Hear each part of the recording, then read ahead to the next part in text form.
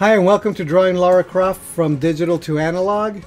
Today I'm going to be doing some thumbnail coloring. Hi, my name is Escobar. I'm a storyboard artist on the Simpsons television show. I've been working on the show for over 25 years now, and I'm here to empower you. So today I'm going to be showing you a page full of thumbnail coloring process, my thumbnail coloring process. So the entire point of this is to work out all the kinks before it's time to actually do the final coloring on whatever I'm going to be doing. So let's get to it so that we could start talking about exactly what is going on here.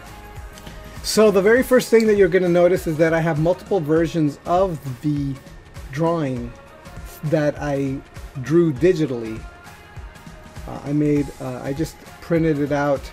I didn't shrink it down or anything. All I did was create a printout. I said there was going to be multiple versions of it. I wanted to be at X amount, X size, and then the printer did the rest. It just automatically made 9 versions of the drawing for me. And you're going to also notice that there's a little bit more details, some of the details on this final version of the drawing than the one that I finished in the video in the last video, only because I was able to add all that extra finesse, and for some reason I didn't record that in the other video. So this is me doing the layering of the colors. So first I started with a E00 marker, and then I added an E11 marker, Copic marker, on top of that, and I added a little bit of the blush pink, which is R20, on the skin to make it a little bit more redder on the edges. The hair layer of color right there is all mocha. All the brown right there is a mocha Prismacolor, and then I did a gray version of her shirt, and I added some blue for the shadows. And at this point I'm adding more browns. I think it was a E13 I was adding some. And so if you notice, I'm actually writing down the types of marker, the markers that I'm using, and I'm writing that down on the side here. So that was what I did for the first day. Well, most of what I did for the first day. The problem is that I was recording it on my phone, and my phone just ran out of space. So that's why suddenly we have a finished version of the drawing on the left-hand side, top left-hand side. This is the next day, and I'm trying to do it again on the middle version. What I'm doing here is a variant. I'm going to experiment using a slightly different method, a slightly different background, to see what the outcome would be. I'm trying to refine and make sure that I understand the process that I need to use in order to get this done. So notice I messed up. So one of the things that is important to get right when you're using something like markers is saving space for the highlights, for the light areas, the lightest areas of your drawing. And here, by the way, I'm doing this yellow because I'm going to try to do the background kind of a muted yellow, and I'm trying to experiment trying to mute yellow with some grays, and it wasn't really working out. And I will color it yellow in the back, and it's not going to work.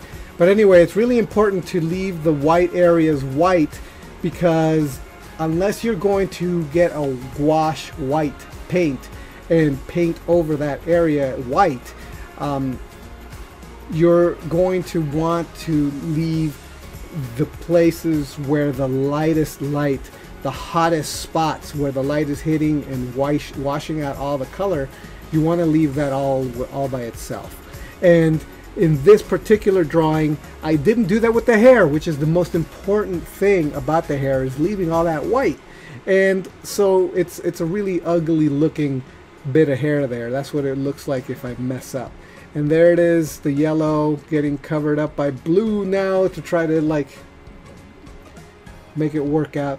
And this time around I added a much darker blue on the shirt shadows, and that's I think, what I was experimenting the most with. Also, how I was going to do the dirt on her, how to place the dirt on her so that it looks much more interesting than in the first pass. So it was good to do this. I also experimenting with a darker color for the shadows, just to try to see how the shadows would work. Actually, I think that the skin tone in the middle one, I actually used a lighter blue for the shadows, and it didn't work as well as the slightly darker one. And again, see there, I'm doing leaving the areas where the light is. I'm leaving that, and you're going to see that in the final version. You're going to see it very, very clearly. It'll be a much slower process. But notice there, even in the skin, I left that. I mean, the hair, I left that area white there. And here I'm experimenting with what color to make the darn arrows. To make it feel right compared to the rest of the body. So again, once again, I'm doing the entire thing over, the entire process. I'm kind of ingraining the process in my head so I know exactly how I'm going to approach it when I do the final, and what colors I'm going to use when I do the final. And every single time I do one of these, I change up some of the colors a little bit. I change sometimes the process. Like here, I decided what would happen if I was to get like a red, like a red color, and just put that there, and then kind of mute it down or wash it out with the blush, with the R20, as opposed to the I don't know what color it was. But it was a very bright red, and that's for the reds of the cheeks and the red of the nose. It's really important to add those areas where blood goes to the surface of the face. It makes the face feel much more fleshy. Also, I added a little bit more red on the shoulders. And it's you can kind of see that there. And then this is yet another day, and so there you can very clearly see the areas that I left white.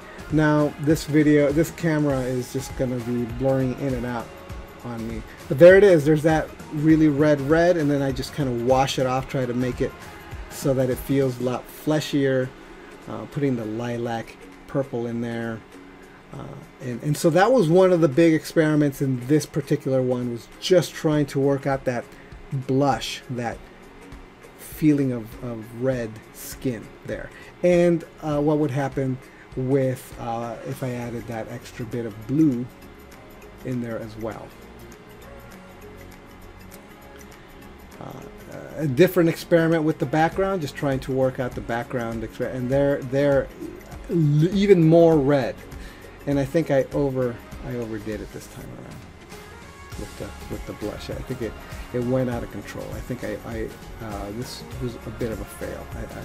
But I was trying to figure out if it would work had I added that kind of a blush to it. A very, very dark blue. It's just very layered. I don't think I colored the hair here. And that's the drawing. So as I have been doing, I have put the full real-time version of this video for my patrons. This is so that they could actually study the process of layering the markers and how it works. You saw an extremely sped up version of it. There's about 2 hours worth of videos. If you really want to see how to layer marker, how long it takes to layer the marker, what kind of finesse you need to do it, what colors that I was using, and how I would apply the marker, I highly recommend you go and watch those slowed down real-time videos so that you could actually learn how the marker is actually applied in real time to an actual drawing, so that you can take that knowledge and use it yourself if you're going to use marker. Now, if you want to watch that video, you could only watch it on my Patreon page. The only way to watch it is to become a patron. Even at $1 level, you will have access to those videos so that you can study it yourself. And I really recommend it because, like I've said before, these sped up videos are a lie. This is not how long it actually takes to do a thing, and I know it's common sense to think that. You're looking at it and you're going, obviously it's sped up, that's not how long it takes. But when you're sitting down and doing it, you can't help but remember that video and compare yourself to the speed, and then you get frustrated because it wasn't as fast as what's-his-face did it in that sped up video I watched.